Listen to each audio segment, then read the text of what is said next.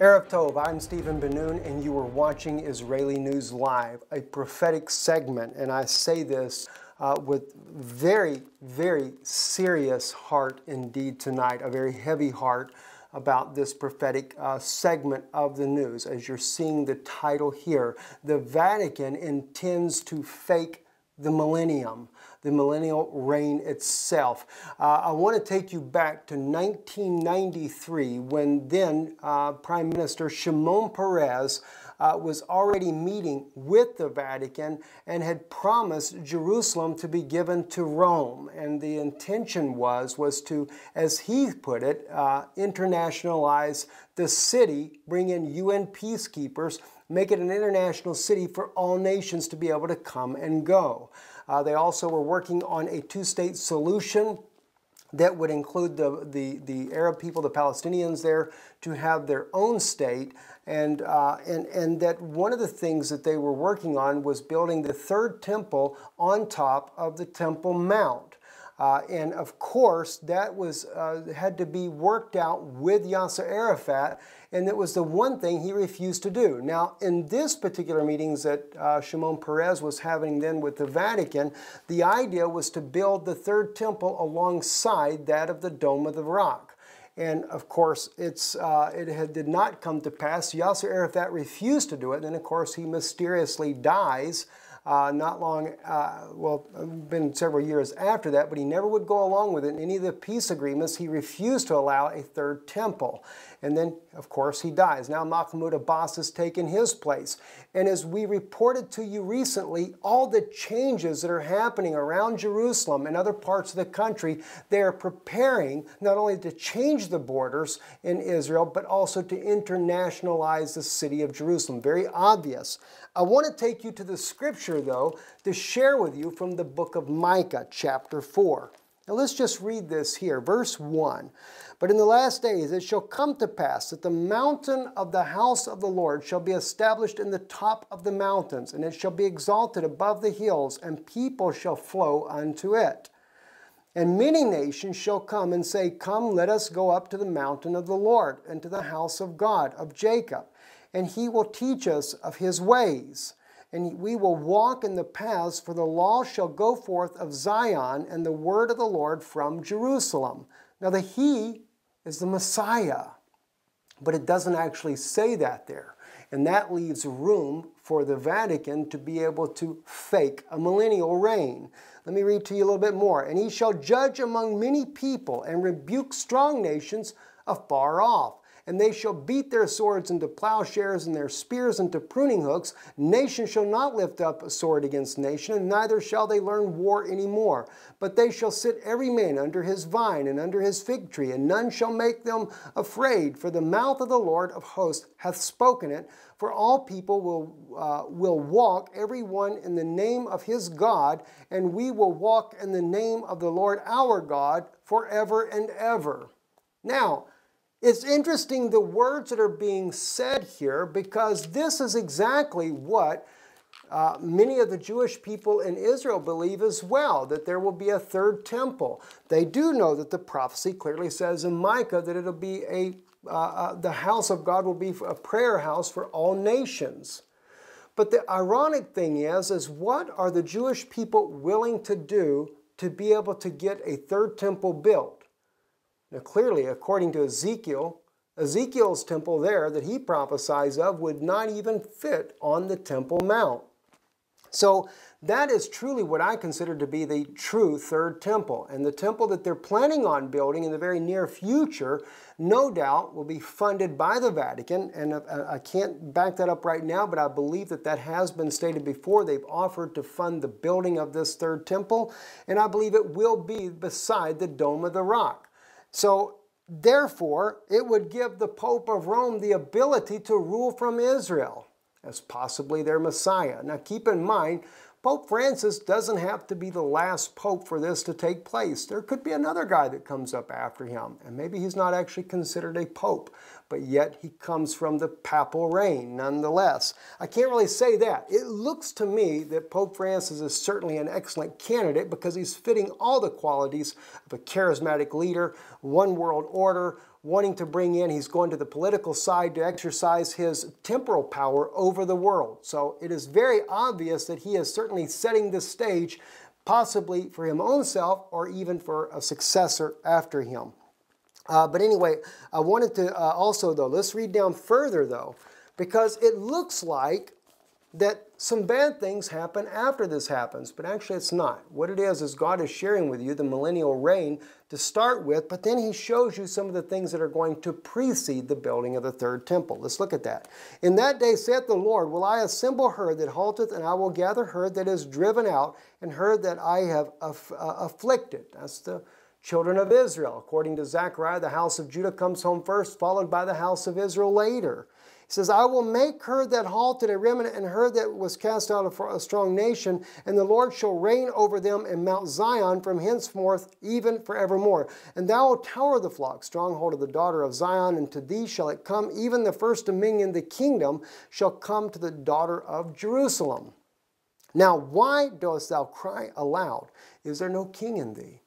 Is thy counselor perished? For pains have taken thee as a woman in travail. This is clearly showing that Israel is about to go through a major transformation. And God asks a very serious question. Is there no king in thee? Why? Because Israel, when they had Samuel the prophet, wanted a king. They didn't want Samuel to lead them. They wanted a king to lead them in the different courses of life that they would do. God gave them a king, but it was against God's desire. So therefore, when Israel gets into a place here in the very near future where Prime Minister Netanyahu doesn't seem to be able to deliver them, which is exactly what we're seeing now. The Prime Minister has basically been totally silent on the Vatican's call for a two states and recognizing the Palestinians as a state themselves. The only thing that he was courageous enough to do was to say that Jerusalem will never be divided. Well, that could be just a play on words, because if Jerusalem is going to be the international city, then it doesn't have to be divided. But then again, the sovereignty will not lie with Israel either. Just as we were told at the Temple Institute by one of the rabbis there, is that Jerusalem is not under the control of Israel. Whose control is it under then? So he says, has thy counselor perished? And I believe that's a direct reference to the Messiah himself, Yeshua, when he came and he died. And now God is reminding them, you wanted a king. Where is he? Netanyahu's not delivering you from your enemies. Your counselor, Yeshua, had he already perished? Okay, then watch what he says after that. For pains have taken thee as a woman in travail. Be in pain and labor to bring forth, O daughter of Zion. See, it's the daughter of Zion, not Zion herself, but the daughter, the future generation that shows. For now shalt thou go forth out of the city, and thou shalt dwell in the field, and thou shalt go even to Babylon. There shalt thou be delivered. There the Lord shall redeem thee from the hand of thine enemies. That's so much in that verse alone. You're going to go out of the city. Because why? Jerusalem will be an international city. You see? You're going to go out of the city. You'll even go to Babylon, Rome itself. He's prophesying that you'll go to Rome, you're going to go to Babylon to make a deal. And he says, there you will be delivered from the hand of your enemies. Who was Israel's enemy? It was Esau. Obadiah clearly shows us that Titus, the Roman general, who was accused by God in the book of Obadiah for standing by and letting his brother Jacob be killed, and God called him Esau. And he says the house of Judah clearly identified who Rome is. It's Esau's descendants. And today the Pope of Rome is there. And they're there to divide the land, to come up strong with a small people. That's the Palestinians, according to Daniel chapter 11. And they're ripping the city apart, and they're making it an international city.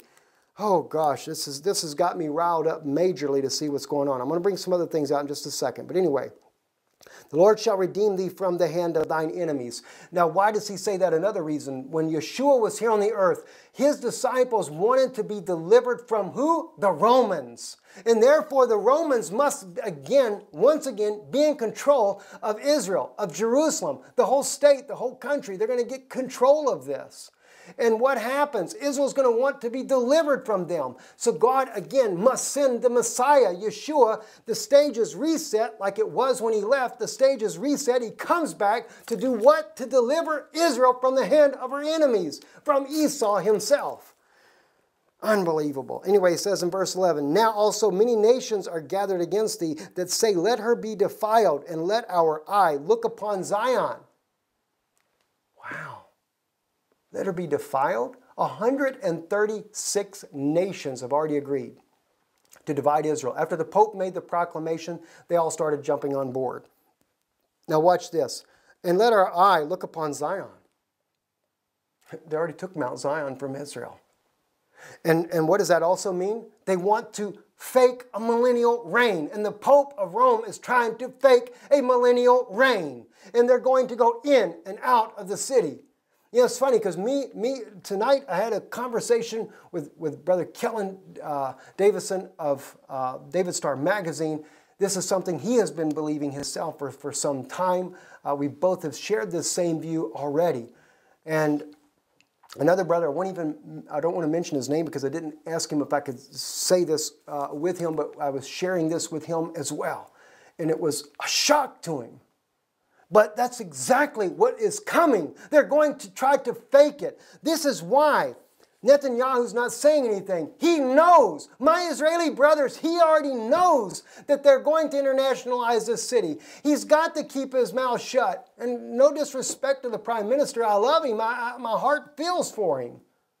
He's under the pressure that he's under. But the beautiful thing is, in Daniel, we find out that they're going to break the covenant. And then Israel will come out from under that bondage. God will send his two witnesses, and that will really mess this whole plan that they got up, because they're going to mess up their little millennial reign. See, God is going to raise a standard against it. Satan is coming in like a flood, and God is going to react to that flood that Satan's coming in like. All right? So what are they doing? They're internationalizing it. Brother Paul Begley, on a news broadcast, I talked to him about all these signs that I had been seeing. I've shared it with you guys here on Israeli News Live, that they're building, on Highway 1, they're building huge arches coming up, and many cars are routing around this now, but they're making these arches on the highway with wire harnesses coming up out of the ground there. They're making a checkpoint from Tel Aviv into Jerusalem. Why do Israelis need to go through a checkpoint to get into Jerusalem?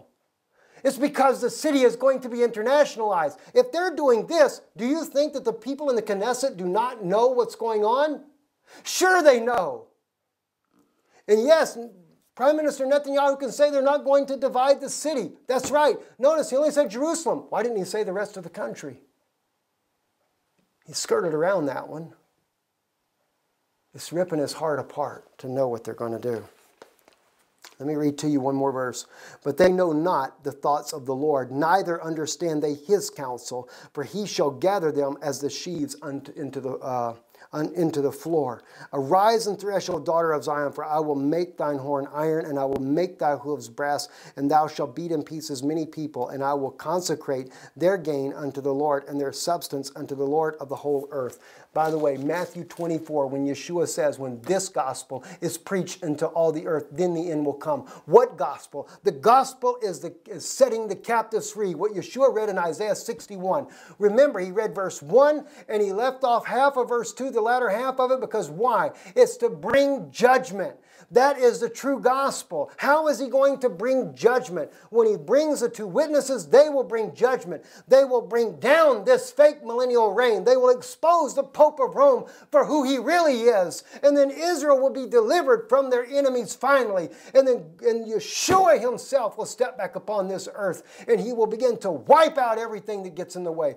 God said to Moses, he says to him, I will do wonders with you like you've never done before. And I'm paraphrasing this. I will do wonders with you. And the rabbis even today, they said maybe we should not translate it as wonders, because Moses never did anything greater than the parting of the Red Sea and the plagues that were down in Egypt. But God in a future time, well past all those events, says to Moses, he's going to do wonders with him. And he's going to bring an evil thing, a judgment against those people that have come against Israel. Now, the ironic thing is that he even says to Moses, when you come in the land.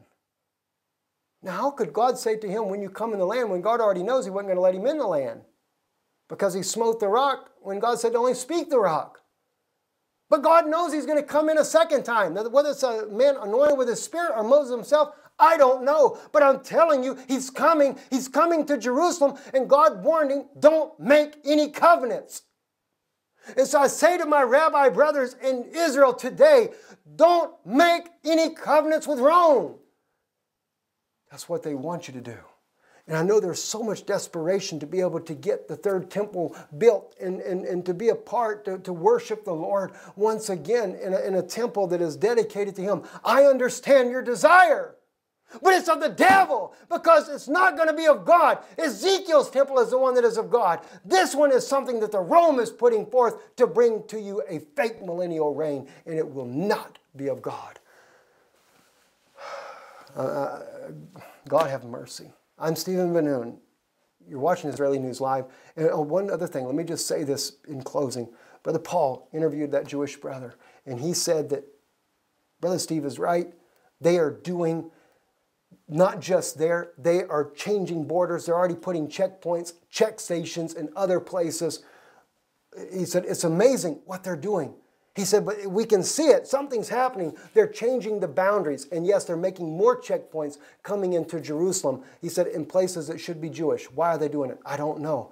But he said they're doing it. And I'll try to remember to put the link to Brother Paul Begley's video with that brother there so you can see what I'm talking about. It's not just Brother Steve. It's happening. You know what? We know it's going to happen, but at least be a voice. Stand up. God will love you for taking a stand for His people. I'm Stephen Ben-Nun with Israeli News Live. Remember us in our traveling.